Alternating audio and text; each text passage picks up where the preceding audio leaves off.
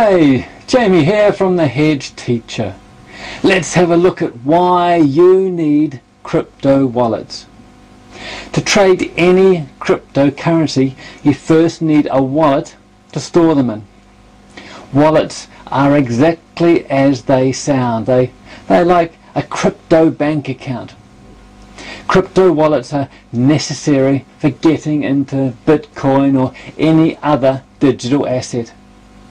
Before you consider trading cryptocurrency on an exchange or buying cryptocurrency from a broker, you'll need to understand what a cryptocurrency wallet is and how it works. An important factor to understand is that wallets are simply a secure window into the blockchain, so you can view your records and your transactions. It's a bit like an email account where your wallet is your email, login and password. But you don't actually store them yourself, you are only accessing them. Your transactions and tokens are saved on a blockchain, which we talked about in a previous video. And this is distributed across a vast network. It's always there, even if you lose your wallet. You just won't be able to access or do anything with your tokens without it. A cryptocurrency wallet consists of two elements, a private key and a public address. A cryptocurrency holder uses their private key to access their wallet. This private key is all that is needed to access a wallet. So if it falls into the wrong hands, it's likely that the funds it contains will disappear forever. A public address is provided to other cryptocurrency users in order to receive funds and generally provide as text or as a QR code or quick response code. It is a two-dimensional barcode. A QR code consists of black coloured squares which are placed in a square shape on a white background. Cryptocurrency wallets are specific to the cryptocurrency that is stored inside them.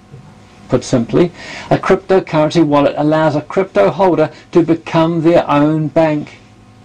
It's important to remember, however, that becoming your own bank leaves you responsible for the security of your own capital. Every wallet has its own unique address. If you trade on 3 or 4 different exchanges, you'll have a different wallet and address for each exchange and for each token. Much like having different website addresses. These are currently very long. They're a set of characters called a hash. To be able to send tokens between wallets, you will first need to copy the receiving address and then enter this address into the recipient field when sending. Again, I'll go over this in another blog. Wallets largely come in two forms, hardware-based and software-based. Hardware crypto wallets are the most secure method of storing cryptocurrency.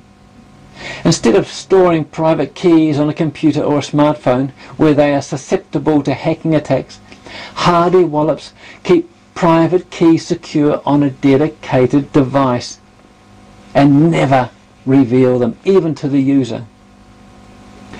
There are currently 2 hardware wallets dominating the crypto market at this time, the Ledger Nano S and the Trezor.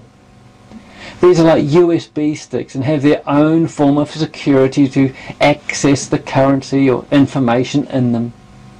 These hardware wallets exist to protect against hackers and are at the moment the safest place to store cryptocurrency.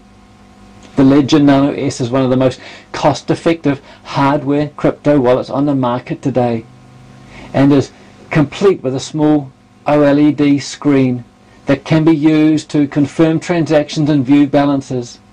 Each Nano S is complete with 2 hardware buttons that are used to confirm transactions, adding another layer of security. The Trezor is similar to the Ledger Nano S but boasts a slightly larger screen and more complex security architecture. Like the Nano S, the Trezor is complete with 2 hardware buttons. Software wallets are currently very popular simply because they are free and more convenient. Software wallets are downloaded and installed on your computer, storing your private keys on your hard drive. By definition, they are more secure than online or mobile wallets, as they don't rely on third parties for their data and are harder to steal. They are still connected to the internet, which makes them inherently insecure. However, desktop wallets are a great solution for those trading small amounts of Bitcoin or from their computers. There's a variety of different options of desktop software wallets that cater for different needs.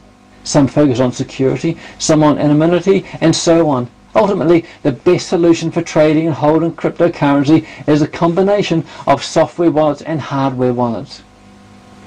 Move cryptocurrency from your hardware wallet to a software exchange wallet when trading, and move it back when it's not in use.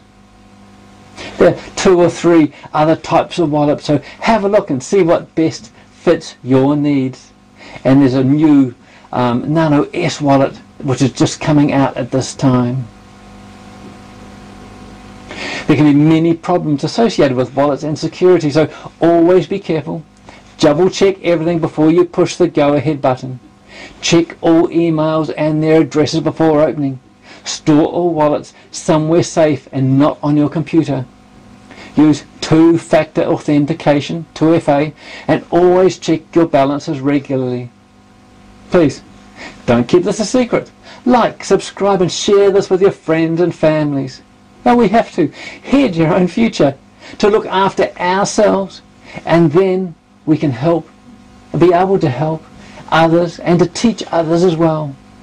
So until next time, in wealth and wellness, this is Jamie at the Hedge Teacher.